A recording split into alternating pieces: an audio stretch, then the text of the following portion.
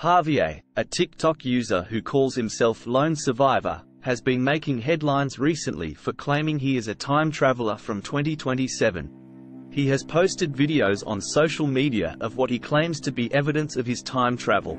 In one video, Javier shows a city void of people and claims that humanity will soon be extinct.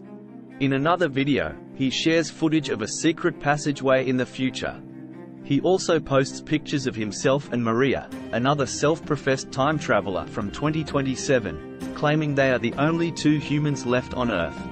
These videos have sparked debate among viewers about whether Javier's claim is true. While there is no definitive proof that time travel exists, some believe that Javier's videos could be evidence of it.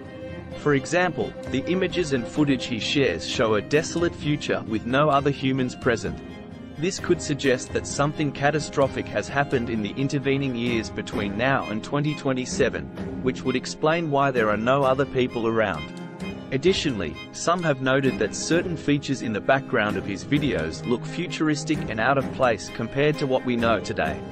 This could indicate that these images were taken in the future rather than staged or faked in the present day. Ultimately, it is impossible to say whether Javier's claim is true without further evidence or verification from an expert source. However, his videos provide an interesting glimpse into what our world may look like in a few short years if his claims are true.